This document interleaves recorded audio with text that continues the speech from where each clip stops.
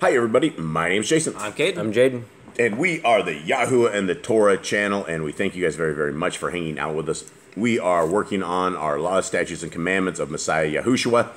And gentlemen, who is Messiah Yahushua? Messiah Yahushua is, people know him as Jesus. If you've never heard his Hebrew name, his original name, his true name, he is Jesus for those that do not know. But if you look at the history of Hebrew, you look at the history of the naming, you look at the history of the pagan origins of the name, you will know that his name is not Jesus. You sound a little stuffed up, Kate. You sound like a little groggy. I might have a cold. You might have a cold? You got the... No, never mind. I can't do it. I'll get banned off YouTube. I can't even make jokes on YouTube or anything. You know, I was going to do the old C19 joke, but I can't. So let us continue on with this for today. How was your week? Good. So far, so good. You guys both look trashed. Thursday. Yeah. They had to go to the big city. They went to the big city to get their almost like a permanent residency down in here. And so that's where we have been attacking for the last couple of weeks, trying to get these guys. They had to make this trip like 8-9 hours away, 7 or 8, 9 hours away, somewhere around there on this big clanky bus. And third world country buses are a little interesting. The first bus they took, it looked like the bathroom inside of the bus had like spilled out over into everywhere. It flooded everywhere into the bus. The whole bus was sopped up with urine all over it. How was this? And the first bus, it was the middle of the night, and so these guys take buses. It's basically a 24-hour trip, but there's no such thing as like trying to sleep on this bus. I'm not saying third world country buses are worse than first world country buses, but I would imagine they are quite a bit. But also, it costs what? What does your bus ticket cost? $15. $15 for a 6-hour trip. It's I think it's 7 or 8 or 9 if you're really slow, and they can go 5 if you're super fast. Yeah, and so you're breaking every law in the speeding universe. Yeah, and so at night, here in our country, where North America, you always have cops that are always sitting alongside the road all night long and things of that nature. In our country, whenever it rains or whenever they decide that they don't want to be out, they just go home. And so usually everybody goes home at night. So you will see 0 cops along the way. You might have a checkpoint somewhere here and there, but you can go at whatever speed you would like. And the first bus they took like a week ago, the guy got there in 4 or 5 hours instead of the normal 7 hours. So fast. Yeah, but you're on the whole way there. You're feeling like getting really car sick, and dudes all over the road. You just want to stay in a certain lane. It was a double-decker bus as well. Yeah, we were on top and the back. They're on the top and the back, and it always seems like because we are the minority, we are the white minority in this country by far. In fact, did you guys see any white folks along the way? Yes, there's actually one on our... There's one? On the way home, there was one. One guy. Yeah, and so we are the minority here, and so they always literally throw us to the back of the bus. They throw us right next to the restroom. Jade and I had it before where all the seats were open, but they went and they sat us in the very, very back right next to the bathroom, and it was the door on that thing was broken. People got stuck in the bathroom, so we were helping them out for the whole... There's no handle on the inside. It was like on our bus we took yesterday. The bus to the bathroom. There's a bus because we were on another double-decker on the way home. Is that a bus to the bathroom? Or a door to the bathroom. Oh, okay. A door to the bathroom and the actual bathroom door. And the downstairs thing has a door, and that door would not open. It took everyone was working on it. Even I struggled getting the door open. It was like a group effort. Everyone on the bus stood up and was just hurried. It took 4 people to open one of the door one time. I was able to get through it myself in like just a minute or 2. Well, you're double the size of everybody down here. Yeah, but the white guys were sitting in front, so they were trying to open it as well. They were trying to help everyone through, but they couldn't figure it out because you got to spin the lock like twice one way, but it gets stuck. So you got to like really crank it to open this door. Nice. And when we say white guys, we are not. We don't look at the color of people's skin at all. At all. We don't care. We love everybody the exact same. We are just the minority. And so we've learned what it's like to be the minority in this country. And you really, it doesn't matter who you're with. If you're the white guy in a all different colored country, you are the minority. They will throw you to the back of the bus.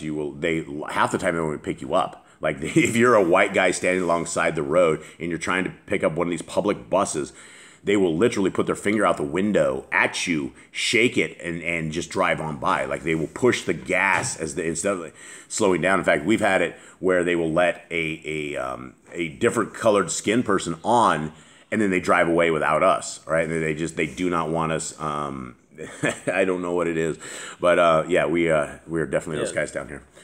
All right, anything else? Anything else exciting on your trip? I don't really think there's anything too crazy. You guys are still alive. Yeah, it's just to go there in the night and you come back basically the same time the next day. It's a good thing you guys are young. Give you guys like another 20 years. Very exhausting trip. It is a very exhausting trip, absolutely, without a shadow of a doubt.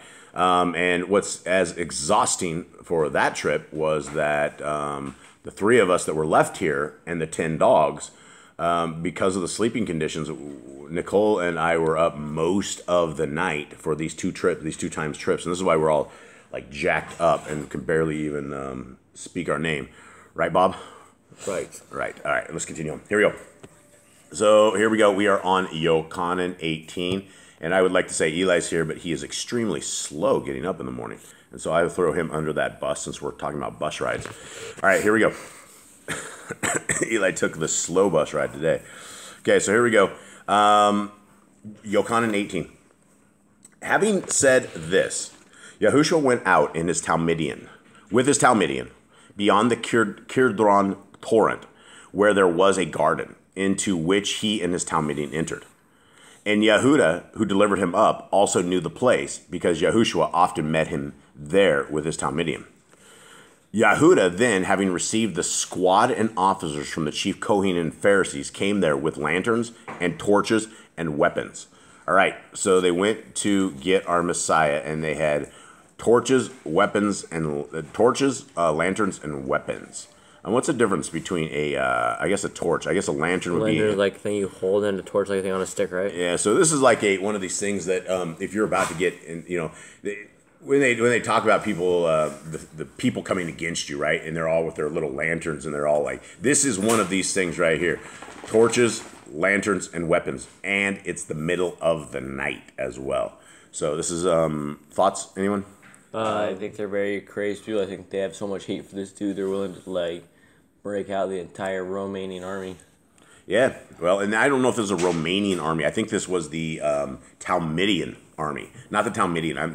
Now, I don't want people to get confused. When we say Talmudian, we're talking servants of Yah. When we're talking like Talmud, we are talking about all of the oral Torah, the Babylonian mysticism, the great evil that breaks Deuteronomy 4:2.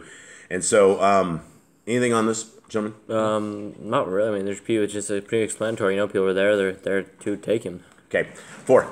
Yahushua then, knowing all that would come upon him, went forward and said to them, "Whom do you seek?" They answered him, "Yahushua of Nazareth." Yahushua said to them, "I am." And Yehuda, who delivered him up, was also standing with him. All right.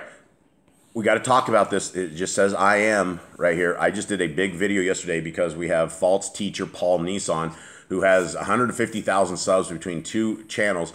And I had to be corrected because I thought he was a Trinitarian. But there's a difference. There are people that are Trinitarians and who are, they believe that the Father, the Son, and the Holy Spirit are all that 3 one. But then the false teacher Paul Nissan says, I'm not a Trinitarian. I believe that Messiah and Yahuwah are the exact same one. It's the same thing? Yeah. Well, we know the Ruach HaKodesh comes from our Creator, right? It's a piece of Him. So I don't know what the difference is between this oneness religion and being a Trinitarian, right? He basically says that Yahuwah and Yahushua are the exact same entities. And he will go over it and over and over. And you guys should have seen the video I did yesterday because you guys were gone. But the guy makes it 0 sense. He's like, you just got to believe what it says right here. And he went off on that. Now let's talk about... Did he use the I am thing? No, he didn't use the I am thing, but everybody else uses the I am. So let's talk about this. Caden, are you the son of Jason Boss? I am. Jaden, are you the son of Jason Boss? I am. Okay. Did you guys both say that you're Elohim Most High? No. You answered your question. Right. You answered the question. And his question in verse 4 was, whom do you seek? And they said, we're seeking Yahushua of Nazareth. And he says, I am Yahushua of Nazareth. Right? He did not say he is Elohim Most High. Okay. Oh, it's good to see you, Eli. How you doing, buddy? Good. You made it out? Oh, that's good. Come out from under the bus and maybe help me drive here, will you? Okay. So he says, I am. Now, there's another thing here. We are in... Jade, you're out cold today. Maybe Eli should be tapping you on the head today like you always tap him on the head when he looks like he's sleeping. Okay. But the kids have good reason. So... when he says, I am, and Yehuda who delivered him up was also standing with him. 6, when therefore he said to them, I am, they drew back and fell to the ground. Okay, did he just say he's the creator and they fell to the ground when he said that? No. I don't understand why they fell down. Maybe they were like scared because they knew this dude. And they're like, wait, this is him? This is power. This is called power. When they find out who it is, it's like, whoosh, like, whoa, like, wow, what the, you know? They're down to the ground. Yeah, so it was a power thing, I think is what this was. Okay, 7. Once more he asked them, whom do you seek? And they said, Yahushua of Nazareth. Yahushua answered, I said to you that I am. If then you seek me, allow these to go. Again, he's answering the question. Who are you seeking? Yahushua of Nazareth. He says, I am that person, right? Okay, 9. In order that the word might be filled, which was spoke, of those whom you have given me, I have lost none. Then Shimon, Kepha, having a sword, drew it and struck the Kohen Hagdal's servant and cut off his right ear. And the servant's name was Melech. And Yahushua said to Kepha, put your sword into the sheath. You shall not drink the cup which my father has given me. All right. Now, you guys are swordsmen, at least far more swordsman-y than the majority of people. And we play pirate down here all the time. We play pirate and we play swordsman. We do all sorts of stuff because we live in a world where you have to have a machete. You have to have a sword. Now, we've sharpened these things up. We made these things like super, super sharp. How sharp do you guys, or how sharp do you think it would have to be for him to cling swipe this guy's ear right off? I mean, there's no bone in it, so it wouldn't be too hard. I mean, just a little force on the sharp machete, you just go right off. And these guys are fishermen, right? And so if there's one thing that they would know how to do is sharpen a tool. And that's what your life in a fisherman's thing is, you know, catching the fish and then clinging the fish. You're always cutting things up. So it wouldn't take too much, but that was quite an interesting shot, right? I mean, he wasn't aiming for his head per se because that would be an easy target. Maybe he did, maybe he missed. Maybe he missed, and he got their ear instead. Well, that'd be, yeah, I guess that would be. That'd be interesting. Attempted murder on his record. Maybe attempted murder. I don't know. He was nervous. What do we do? Give him some credit. Okay, 12. Then the squad and the commander and the officers of the Yahudim seized Yahushua and bound him. They just completely ignored Peter's cut a dude's ear off. Yeah, well, I mean... Even though Yahushua healed it, they just completely ignored that this dude was swinging a sword at them. Yeah, that is true. They were just so mad at Yahushua, they forgot that they might be in danger. Well, and he also healed it, right? And he also told them to resheath this. He told them not to attack them at all. And so I'm sure they were ready for this. I mean, if Kepha would have gone too much, Kepha would have been killed. They would have killed him right there. Okay, and they led him away to Canaan first, for he was the father-in-law of Caiaphas, who was Kohen Hagdal that year. Now, Caiaphas was the one who gave counsel to the Yahudim that it was better that one man should die for the people. And there's nowhere in the Torah that says that someone should be hung on the cross for the Torah. No. And Shimon Kepha followed Yahushua with another Talmud, and the Talmud was known to the Kohen in Hagdal, and went with Yahushua into the courtyard of the Kohen in Hagdal. But Kepha was standing outside the door. So the other Talmud, who was known to the Kohen in Hagdal, went out and spoke to her who kept the door, and brought Kepha in. Then the servant girl who kept the door said to Kepha, "Are you not one of this man's Talmudian?" He said, "I am not." And the servants and officers who had made a fire of coals stood there, because it was cold, and they warmed themselves. And Kepha was standing with them and warming himself. Then the Kohen of Hagdal asked Yahushua about his Talmudim and his teaching. Yahushua answered him, "I spoke openly to the world. I always taught in the congregation in the Mikdash, where the Yahudim always meet. And I spoke not in secret." Hold on. Sorry, like always, we have dog incidents. Okay, so he's just said, they ask him about his teachings, and he just says, "I'm in the congregation, I taught openly to you, I didn't speak anything in secret." And he goes on, "Why do you ask me? Ask those who have heard me what I said to them. See, they know what I said." And when he had said this, one of the officers who stood by slapped Yahushua in the face, saying, "Do you answer the Kohen and Hagdadal this way?" Oh, that's crazy. Yeah, he did. He slapped the son of Yah. I wonder how the rest of his life went. Yeah, well, I wonder how his eternity is going. Yeah. Yahushua answered him, "If I have spoken evilly, bear witness of the evil. But if well, why do you strike me?" Then Canaan sent him bound to the Kohen and Hagdadal Caiaphas, and Shimon Kepha, excuse me, was standing and warming himself. Then they said to him, "Are you also one of his Talmudian?" He denied it and said, "I am not." It was like with the first gospel, it actually separates this Kephah's denial. Because usually they all do all 1, 2, 3 right in a row. But this one is like he went back to Yahushua, then came back to Kephah. Yeah, and this was an event, right? This wasn't a one-time thing. This was an all-night thing. And then before the dawn hit and the rooster crowed, this happened. Okay, 26. One of the servants of the Kohen and Hagdadal, a relative of the one whose ear Kephah cut off, said, "Did I not see you in the garden with him?" Then Kephah again denied it, and immediately a cock crowed. And then they led Yahushua from Caiaphas to the palace, and it was early. And they themselves did not go into the palace, lest they should be defiled, but that they might eat the Pesach. So they're worried about being defiled to eat the Pesach, but yet they just bore false witness, and they broke a whole bunch of other commandments. I mean, by default, you break one command, you break them all. So they are already defiled in terms of being ready for the Pesach. I don't know why these are worried, man. They're committing a bigger sin than that. Yeah. They're about to commit murder. Yeah, and bearing false witness, I mean, and striking somebody, I mean, like striking the son of Yah. Okay, 29. Pilatus therefore came out to them and said, "What accusation do you bring against this man?" They answered and said to him, "If he were not an evildoer, we would have not delivered him up to you." Then Pilatus said to them, "You take him and judge him according to your law." The Yahudim said to him, "It is not right for us to put anyone to death." That's also wrong. Yeah, what? But that was under certain circumstances. Yeah, and so what do they mean that it's not right for them to put anyone to death? What are they talking about? Here they want to put Yahushua to death, but they want Pilatus to do it. They want why? Why though? No, their hands clean. But why else? Because it's not you're supposed to kill him differently. You're supposed to kill him with stones instead of hanging him on a tree. Anything else you guys can think of? I don't know what I'm missing here. They are under Roman occupation, right? The laws of their land are completely different, right? The laws of what they are supposed to be doing, because they are under occupation and the Romans have them, right?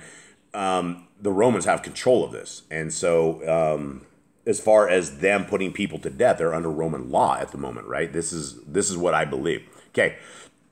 It is not right for us to put anyone to death in order that the word of Yahushua might be filled, which he spoke, signifying by what death he was about to die.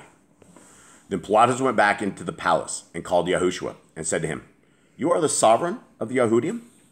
Yahushua answered him, "Do you say this from yourself, or did others talk to you about me?" Pilatus answered, "Am I Yahudi? Your own nation and chief Kohanim have delivered you to me. What did you do?" Yahushua answered, "My reign is not of this world. If my reign were of this world, my servants would fight, so that I should not be delivered to the Yahudim. But now, my reign is not from here." Then Pilatus said to him, "You are a sovereign then?" Yahushua answered, "You say it, because I am a sovereign. For this I was born, and for this I have come into the world, that I should bear witness to the truth. Everyone who is of the truth hears my voice." Then Pilatus said to him, "What is truth?"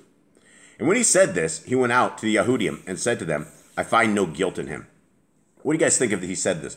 Did he just say this as he's walking out? Messiah just goes, about the truth, and he looks at him and goes, "What is truth?" And then he turns around, or does he wait for an answer? I think Pilatus probably just thinks dude's mentally ill. He's saying he's king, but he doesn't understand that he's not king of this earth. What do you mean you're king? You're a guy that's born to a carpenter. He's you're from a poor household. He's how are you king? So he probably just thinks he's crazy. Guys has done nothing wrong. He's just a little crazy.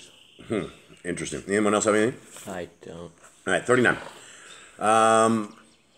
Okay, Pilatus said to him, "What is truth?" And when he said this, he went out again to the Yahudim and said to them, "I find no guilt in him. But you have a custom that I shall release someone to you at the Pesach. Do you want then that I release to you the sovereign of the Yahudim. And they all shouted it again, saying, "Not this one, but Barabbas." And Barabbas was a robber. So like this must be more Talmudic stuff, like release a like prisoners lane at the feast of like Pesach. This has to be Talmudic stuff. Yeah, there's. I don't know if you know prisoners either. They weren't supposed to have prisoners like this. Yeah. I mean, this dude was robbing. What was there was a punishment for? He was also a murderer, though, too. We knew. Yeah, I think one of them was Been murdered. stoned. Get outside the gates. Yeah, I don't think he's sticking in the prison. That's the But problem. you guys understand, we're under Roman law now, right? And so the stuff that they would normally do, if this guy was a killer, they would take him outside the city gates and pick up rocks and kill him, and take care of that as it would. But they are under other stuff. All right, gentlemen, I guess that is it. Tomorrow is a preparation day for everybody out there. Should we do a drum roll for preparation day? Yeah. All right, and I guess we should do a drum roll because we made it through another thing of John. All right, and we survived, and so yes, and that was for the Grand. We love you, Graham, and we know you're so good with our drum rolls, and you're the only one who is. So we love you. We love every single one of you guys out there. To all our family, to all our friends, to everybody who hates us, we still love you guys. We hope you guys have a wonderful day. We hope you guys are seeking our Creator where He is able to be found. That you're seeking His Son, and that your faith is there, and that you are seeking this kingdom road. And the kingdom road is found by keeping the laws, statutes, and commands of our Creator. Thank you guys very much. Have a wonderful day. All right. Shalom.